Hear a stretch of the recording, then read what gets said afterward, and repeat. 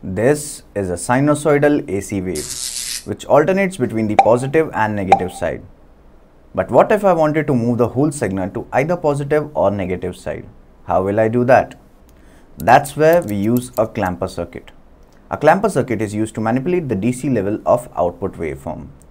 We will create this circuit using a capacitor, a diode and a resistor.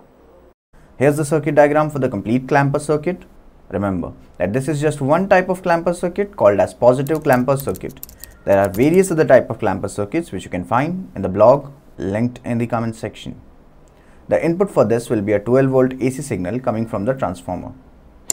Let's connect our scope to the input and the output terminal, and you can see our output wave shifted completely to the positive side.